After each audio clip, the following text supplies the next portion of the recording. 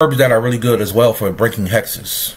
But these three here, I think, are some of the best for breaking hexes. And all you gotta do is have this stuff around you, and it can slowly dissipate hexes. It can weaken a hex just by having it around you, right? All bamboo.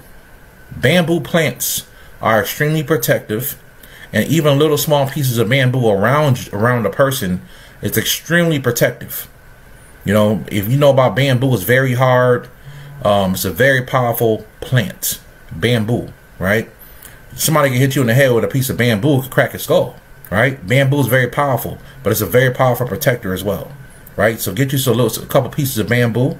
Holy thistle. Holy thistle is extremely powerful for blocking and weakening hexes. Holy thistle, right?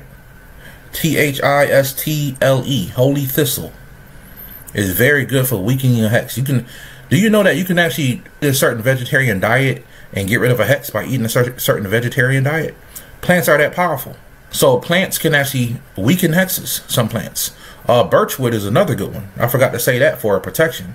Birchwood trees are really good. Those are the one tree I know that demons don't like. Birchwood, especially if you get silver birch. Silver birch is extremely good for blocking demons and getting rid of negative energy. So if you can plant you some silver birchwood trees in your yard or around you, those are very powerful for getting rid of negative energy and hexes and stuff like that. Die for knowledge.